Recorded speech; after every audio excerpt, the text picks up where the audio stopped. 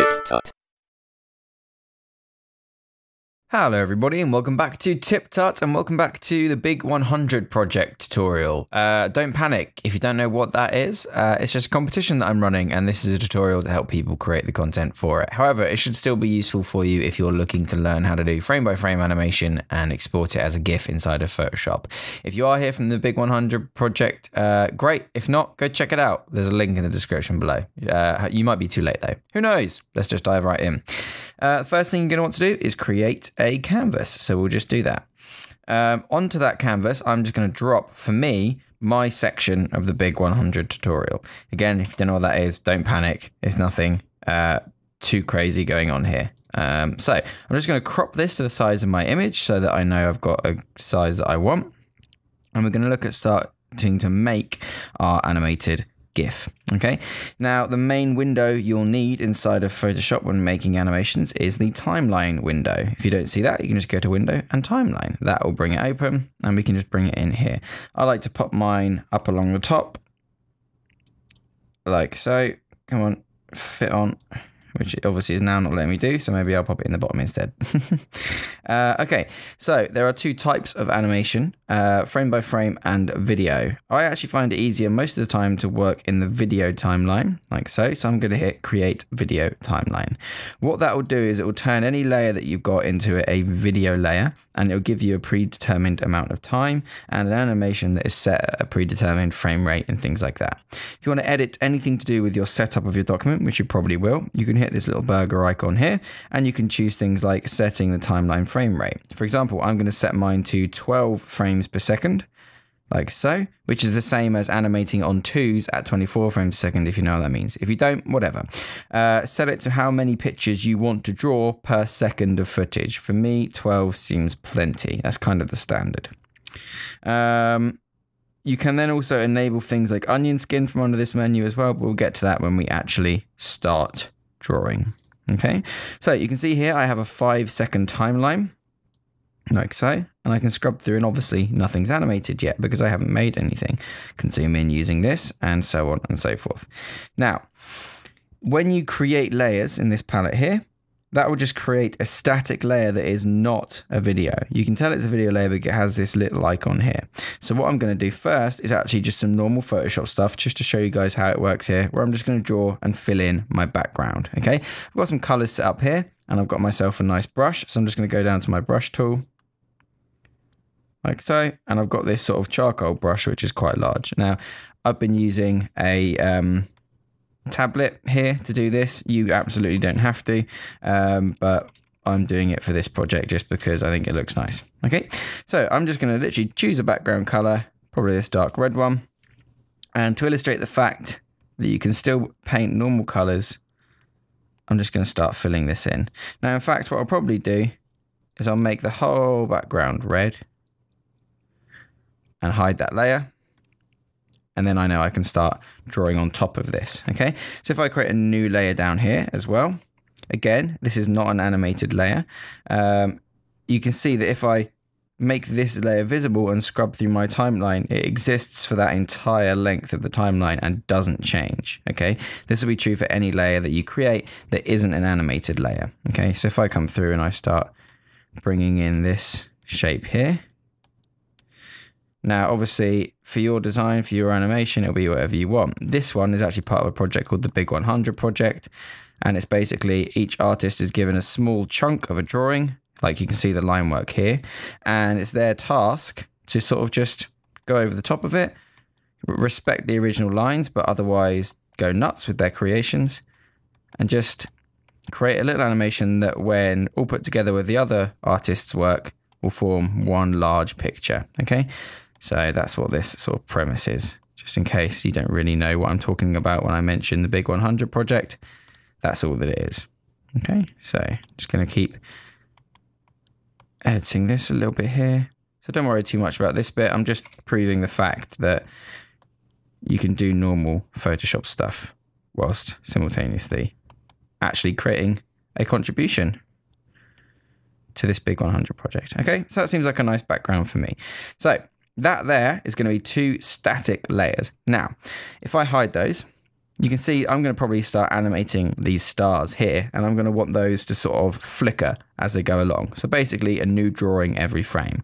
To do that is nice and simple. You need to go to Layer, Video Layers, New Blank Video Layer. And you can tell the difference here because it changes in color when you create them, okay?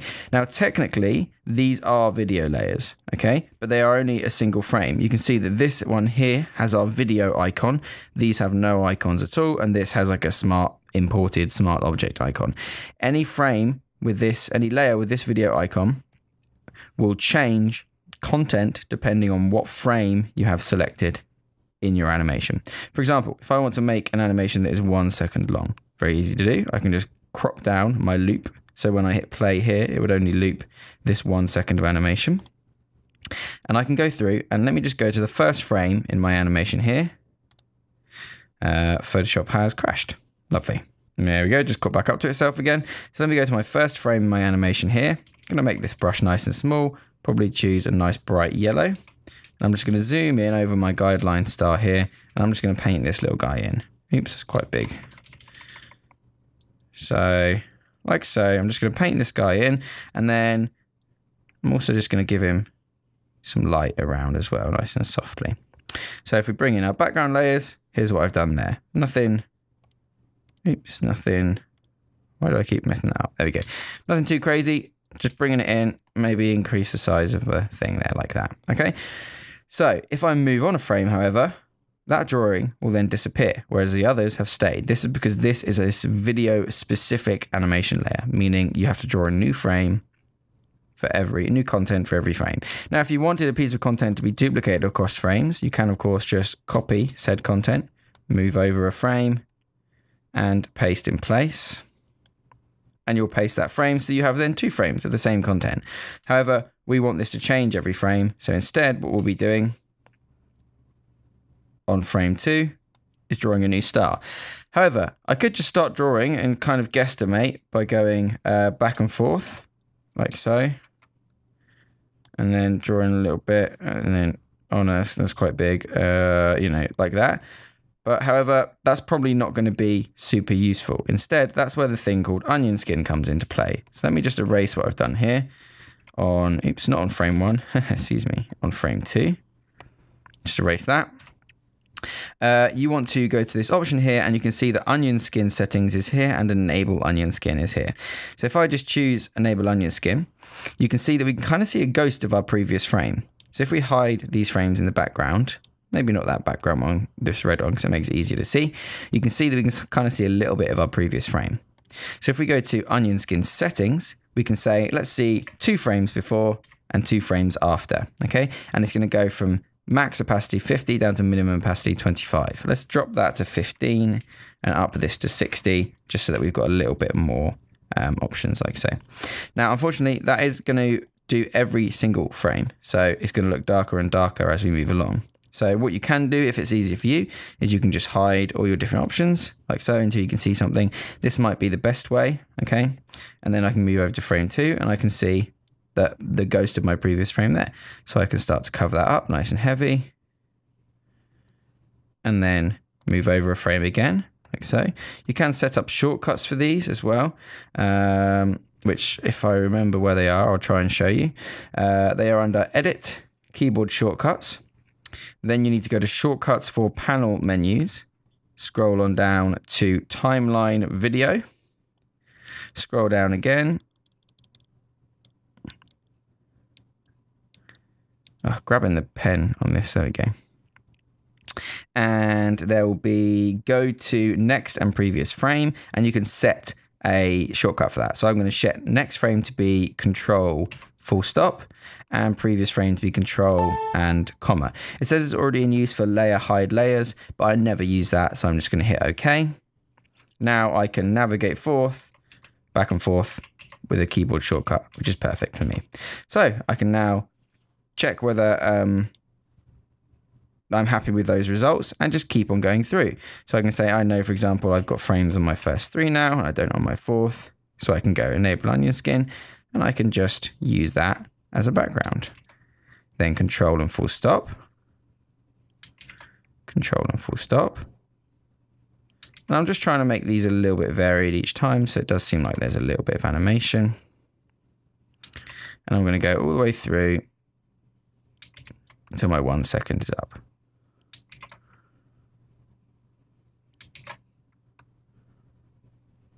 Okay.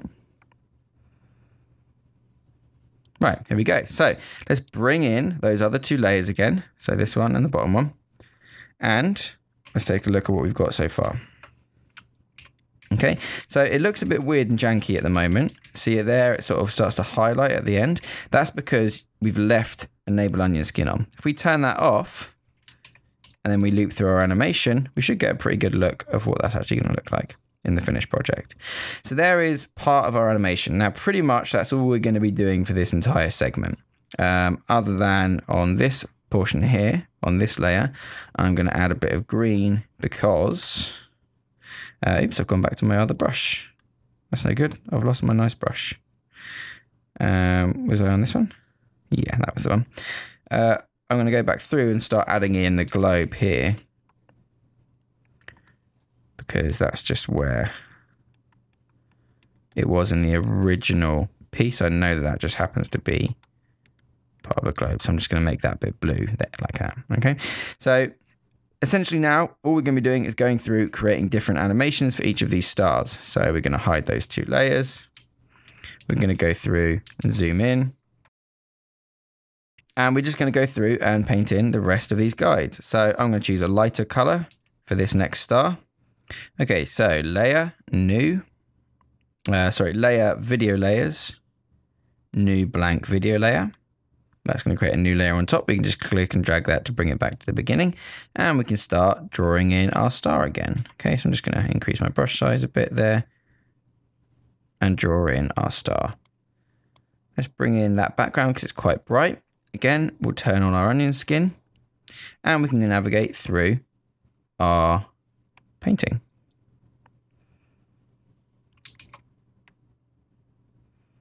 Like so. So doing the same thing over and over again. Occasionally you may want to skip back to the first frame just to quickly reference how your original drawing matches up. So I can see that my star's starting to grow a little bit there, so probably should try and bring that back in a little bit. Be more accurate in my initial circle. There we are.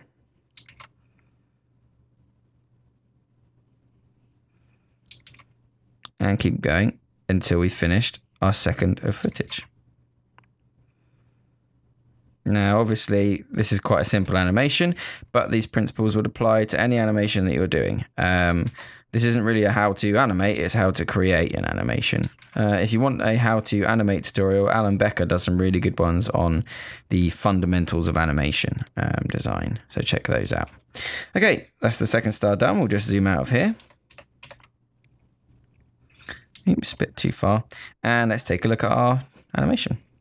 So you can see there's our twinkling stars there. So I'll just quickly finish up the other one. Maybe we'll do this one in a sort of lightish green color.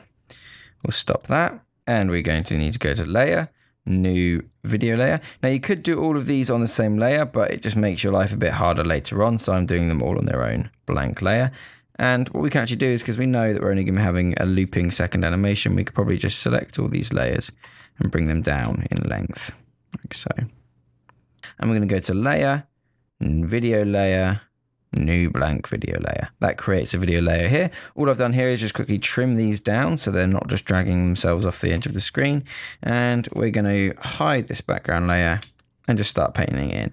And just to illustrate a point that necessarily you don't need the onion skin tool if you have a guide layer, is that I can just quickly fill in that star size and then just go a bit nuts on the glow. Okay, like so. So just fill this guy in. As long as I'm lighter on the pressure on the star around it, it should look pretty much okay for the rest of this animation. There we go. Nearly there. Okay, so again, this isn't really an how to animate tutorial, more like a how to create an animated GIF, so I'm not going to spend much more time than that on the animation. Let's bring in those other visible layers back and let's take a quick look. All right, so there's our animated GIF. Nothing incredible, but it serves to illustrate a point. Once you are happy with that, you can cap off where you want your export duration to be, which is by dragging these handles in and out like so, okay?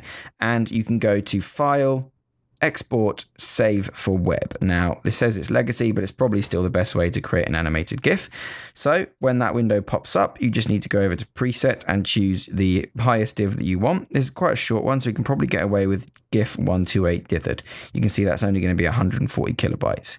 My size is going to be 214 by 384, and you want the looping animation to be, well, whatever you want. In my case, forever. We can hit play, take a look at that, and there you go. It's going to be our looping GIF. Once you hit save, it will just ask you where you want to save it. I'm going to save it in Big 100 project. I'm going to call it 1 out of 100 test. And then I'm just going to hit save. If we then navigate to that folder, we should be able to see our animated GIF in action. And it really is as simple as that. Doing it in Photoshop, quite limiting in terms of animation, a little bit backwards in the way you have to think of things, but if you've never done any animation before, it's not necessarily going to be a problem for you. So you can get some really cool brushes and some really cool animations out of this. Hopefully that was useful to you guys. Good luck in the competition if you're running it. If you're not, what are you doing? Go and sign up. It's really cool. You can find out all the details in the description below. Otherwise, have a great day, and I'll see you all next time on TipTut and next time on the Big 100 project. Remember to subscribe for more tips, tricks, and tutorials. Thanks for watching.